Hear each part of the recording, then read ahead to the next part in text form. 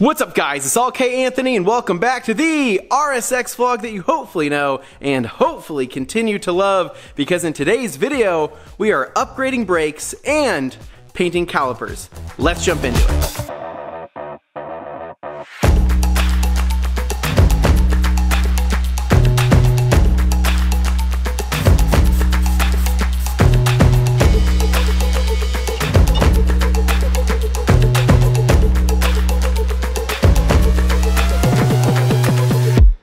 Alright guys, and welcome back to another Acura RSX Type S vlog, where this thing continues to get cleaner and cleaner with every video.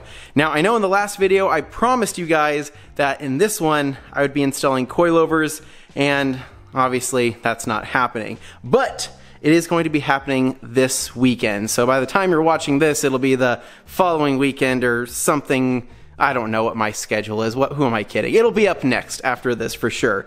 But I had mentioned that I didn't want to install the coilovers until I got the brakes and rotors done on the car. So it's after hours. It's a work week. I got off at 5, came home, got everything prepped, and I'm going to be knocking this out for probably the next 2 nights. So tonight is going to be all about basically cleaning and preparation for the caliper itself. So we're going to be getting the caliper all sanded down, cleaned up, possibly taking off the rotor as well, because the caliper paint does not come in till tomorrow. I ordered it off of Amazon, and it is the, I believe, G2 Caliper Paint. It had some pretty good reviews, so I said, sure. Why not? But before we dive in on everything, I will be giving you a rundown of the new brake setup for the car and everything that I'll be using today. So let's head to the bench. Alright, so here is tonight's delicious meal sitting on the table with all of the appetizers and everything in between.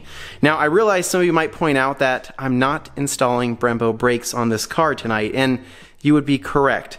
As much as I would love to do the Brembo upgrade down the road, as of right now, I've just been dropping so much damn money on other things on this car that it wasn't a big priority, but I knew that I wanted to upgrade the brakes to some extent. So, with that said, we have technically upgraded rotors here, and we also have upgraded pads, and once I paint those calipers, those are going to be upgraded too, right? Because, well, that's how it works. So for the rotors themselves, these right here are Centric blanks that were zinc coated as well as slotted by Rich over at Rotorpros. He also did the black hub here, and he does amazing work. He's done the set on the Evo here, and he's also done several other sets for friends' cars, and he does just great work. I mean, seriously, for the price, you really can't beat it, and his quality is fantastic. So again, slotted here, zinc coated, black hubs. Here are the fronts. Here are the rears right here. And one thing I want to point out is going to be rotor orientation, or the orientation of the slots.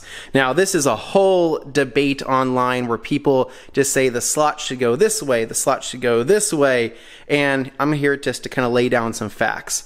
So when it comes to slotted rotors, the only defining thing that is going to say whether or not it should go this way or this way has nothing to do with the slots themselves, but the splines within the rotor. So down in here, depending on how these are shaped, if they are at an angle or if they are straight, it's going to make a difference. So an angled spline here on the inside of the rotor needs to go towards the direction of air. So however the rotor is slotted, that is going to go towards the direction of air. Now on these right here, these are just straight splines. They're just straight through. There's no angle to them at all whatsoever, which means that you can put them in any orientation that you choose.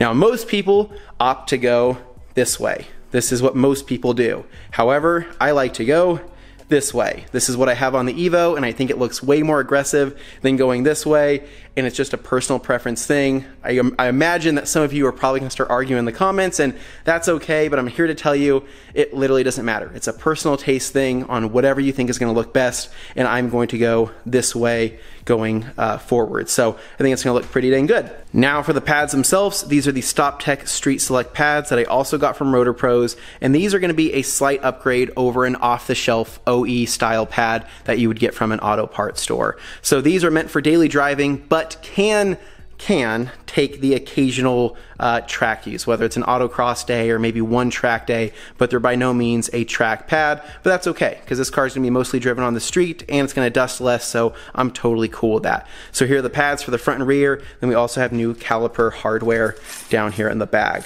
Now jumping over here, we just have kind of the essentials for getting everything cleaned up before paint. So of course, we got brake parts cleaner. You definitely need that. I picked up a little wire wheel set just in case things get really nasty on the hubs, if everything's really rusted or anything like that. And then on top of that, I don't know, maybe use them on the calipers if there's any major crazy dirt, but I also have some brushes here for more intricate areas.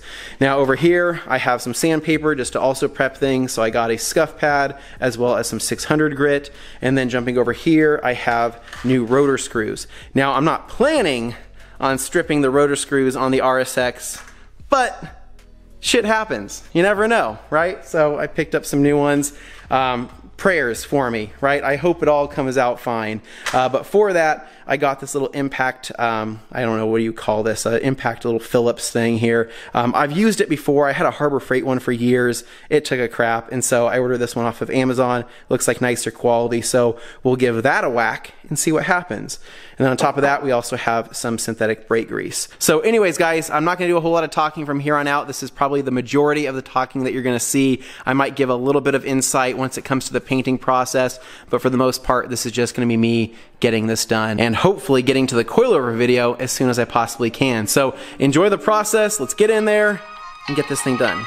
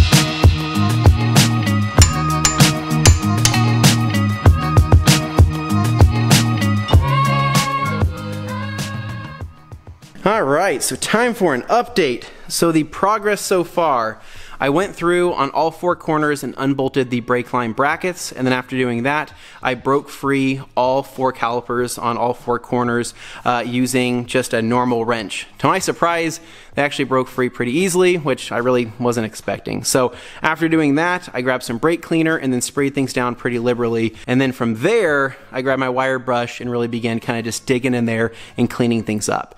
After that, I grabbed my 600 grit sandpaper, scuffed everything up, grabbed my Scotch-Brite pad, scuffed everything up, and anything that was really caked on there, I just grabbed the little wire drill brush there and just went through and kind of drilled out those areas. But then I grabbed some all-purpose cleaner, cut 1-to-1, so pretty strong, with a little brush there, and went through and agitated everything just to loosen up a little bit more stuff. And so at that point in time, I wouldn't say that they're necessarily clean or really prepped for paint just yet. I'm still gonna go through and clean some more stuff up, but they were better than what they were. So, and then from there, I broke the caliper in half and hung it up on the strut there, trying not to pinch the lines, and then took the other bracket off and just set it aside. And that one used 17mm bolts that were also relatively easy to remove. Anyway, I mean, I was surprised, man. The hubs were really clean. Everything looks really good. And I think for that disc part right there, the dust shield, I'm going to just try to clean it up and see if all that gunk comes off. If it doesn't, I really don't want to remove the hub just to unbolt that, so I might just mask it off and just shoot it with a little bit of black spray paint and call it good. But anyway, from here, I'm going to move on to all other four corners. I'm probably not going to film a whole lot of this just because it's just the same process over and over again. I might film one of the rears there so you get the idea, but yeah, so let's keep going.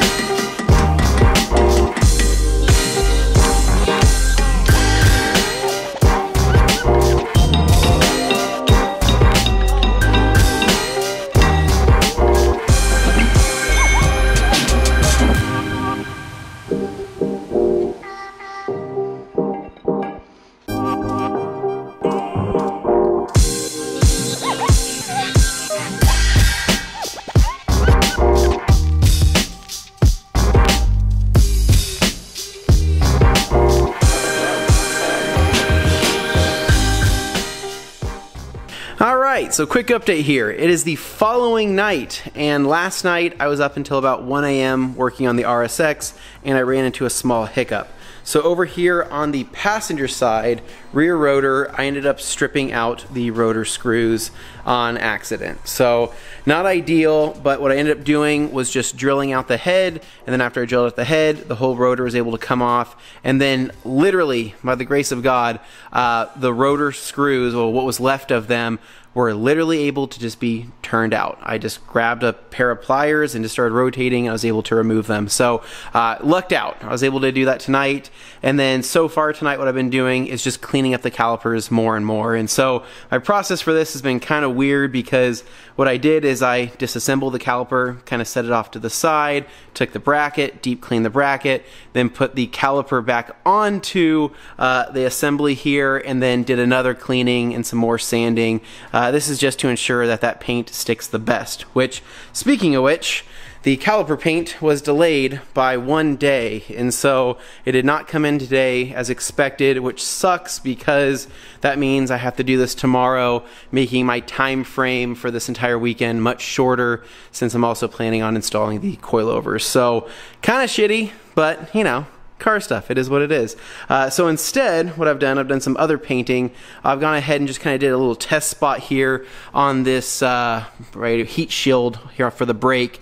It was looking a little dingy. It wasn't looking that bad, just a couple spots where a little bit of surface rust was. So I just simply scuffed it up with a scuff pad, threw some drop cloth plastic around it, and then just kind of blended in some black, I think caliper spray paint is what I used, and so it looks good. Not as exciting as I was hoping it would be so far, but hopefully tomorrow the calipers will be painted, the new rotors will go in, the new pads will go in, and yeah, brakes will be done on this car, and I'll be really excited. So anyway, I'm gonna keep going, and I'll chime in as needed. A few moments later. Alright, so it is the following night, and the G2 Caliper Paint Kit finally got delivered, which means it's time for paint. So at this point in time, all of the dust heat shields have been painted. I went through and sprayed over those, which turned out fantastic, and I got all the calipers mounted back up. I've cleaned these calipers literally 10 times over at this point, but again, I'm removing like 18 years worth of brake dust in order to get this paint to properly stick. So with that said, I got the kit over there. I'll show you what comes in it, and then we're gonna jump into this. All right, so here's what comes with the G2 brake caliper paint system. You're gonna get some non-chlorinated brake cleaner here, a full can, as well as the caliper paint in the color of your choice. Again, I went with gloss black, and then you're gonna get a little bit of reactor here, which I'm assuming is probably some type of hardener of some sort, maybe. And then you're gonna get a brush that's included. Not the best brush, but I suppose it'll do the job. And then you're also gonna get a stir stick to mix in the reactor to the paint. You're just gonna pour the whole thing in. And then I opted to use some of my own brushes here, so I picked this up at Hobby Lobby. I think this is gonna be a little bit nicer, as well as some other random brushes I had lying around for the nooks and crannies. Now we're gonna mask off the nipple as well as the slider pin nut, just to make it look a little bit cleaner. And that's it, guys. So really, without further ado, let's just jump into this damn thing. Let's Bob Ross it. Let's paint some happy clouds and make these brakes look brand new again.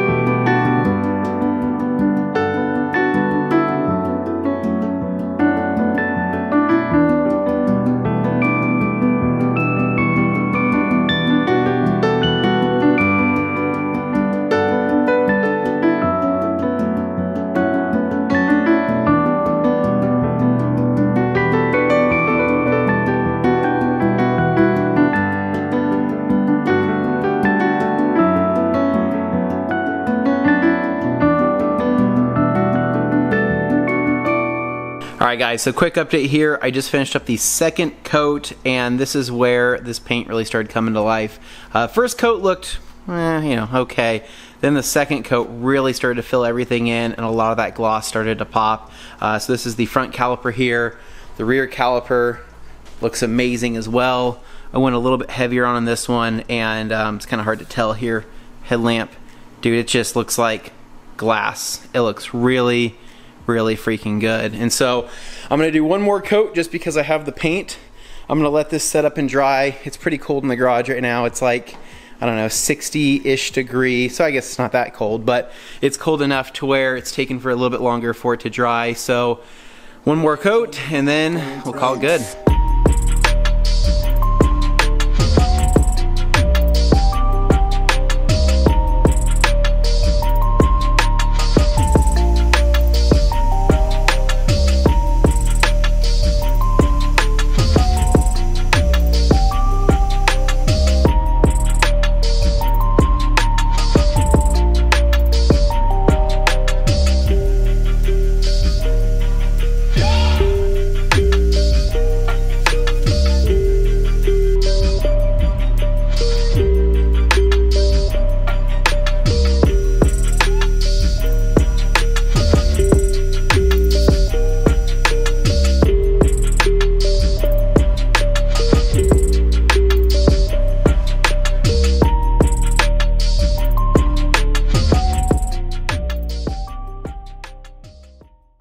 All right, guys, so I just finished up the third coat and removed the masking tape, and hot damn, this stuff actually works.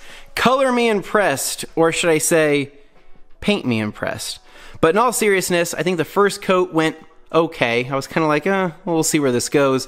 Second coat, I was starting to see the light, and I was like, all right, this is looking pretty good. And then that third coat was just the cherry on top, which added all the gloss and really filled everything else in. And so, taking a look here, it's gonna be hard to tell on camera, but these do actually have a reflection, a very orange peely reflection, but they are very, very glossy. Really, really good stuff. I'm surprised. I was kind of expecting the worst, so my expectations were low, and they were by far exceeded. And so, those are the fronts there. Rear here looks really, really good. Very simple. Very, very simple. It's not that hard, but at the same time, if you're a very detail-oriented person, I mean, you could sit on this project for like 5 hours. You could sit there and try to get into every single nook and cranny. I only painted what's going to be exposed. I did paint the back of the caliper just because I'm crazy, but I wasn't going to paint inside here because that doesn't make any sense. That's just going to get covered. So, taking a walk over here to the passenger side. I think the passenger side probably looks a little bit better. I think because I had more practice at that point, but no runs or anything like that. It's nice, deep, dark, and black. Very OEM plus, exactly what I was going for. In terms of how much paint I have left, surprisingly, I have probably like a little less than half.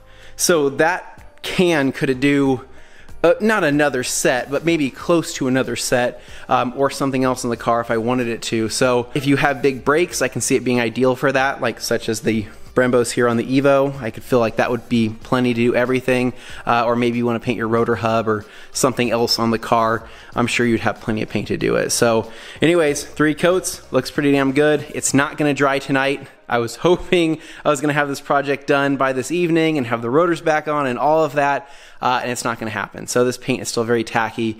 I'm going to wait till the morning to put the brake pads in, the rotors on, and then we will check out the final results. But I'm pretty happy about that. So see you guys in the morning.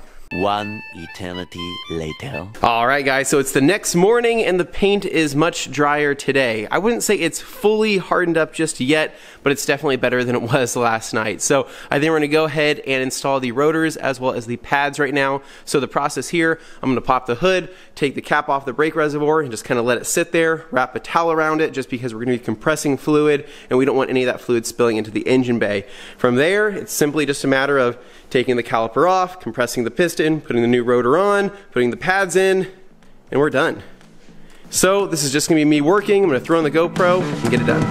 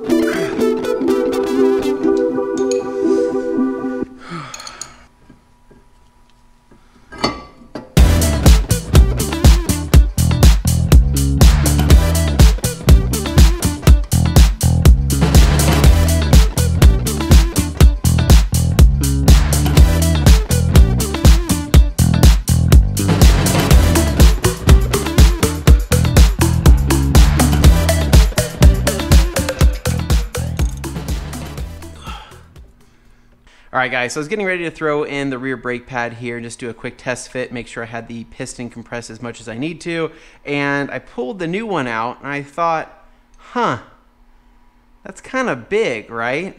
And I grabbed the other one and I go, that's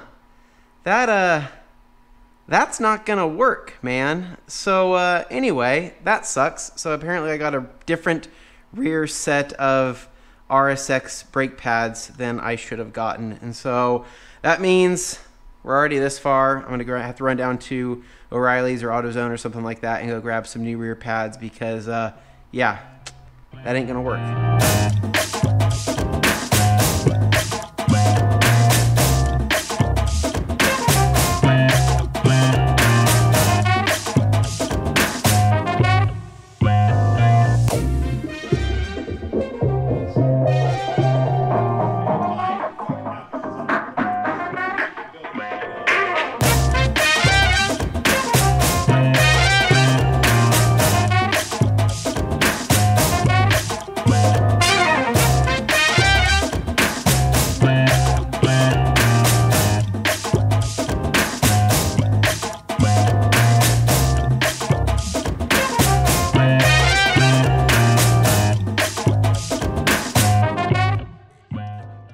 Alright guys, so the brakes are done and everything is sewn back up. The biggest hiccup I had was the pad situation on the rear, which wasn't that big of a deal. Just went down to O'Reilly's and got a new set of OE pads, and I'll probably reach back out to Rich at Stoptech to see if I can get the appropriate Stoptech pads that I had ordered, and so not a big deal. But other than that though, rears went in just fine, replaced all the hardware with the new hardware that came with the O'Reilly's kit, which is nice. Everything looks back to shiny. Other than that though, rotor screws have been hit with anti-seize, and yeah, I don't know. I mean, that's pretty much a wrap. I think the fronts definitely look the best. I love the way that looks with the slots in there, and the calipers in black just flows really, really well. Very OEM plus.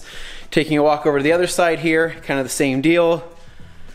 Looks minty fresh. This is gonna look so much better once the new wheels get on. It's gonna make a huge difference. So pretty happy guys, I'm not gonna lie. And another thing worth mentioning is that when you're doing brakes, again, make sure to unscrew the reservoir cap there, put a towel around it. By the time I had put the new pads in and compressed the pistons, you could see that the fluid was right there, ready to overflow. So I just grabbed a little syringe, sucked it out, put a little bit of some new stuff back in after I had pumped the brakes a little bit just to get pressure back on them, and that's it.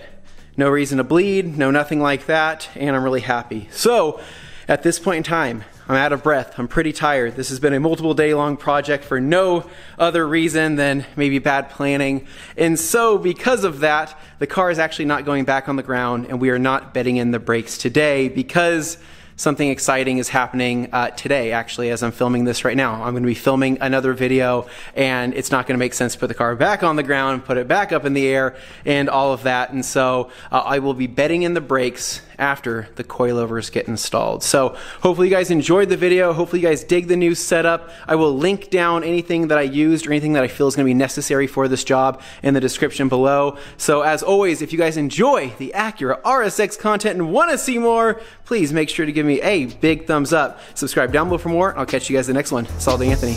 Peace.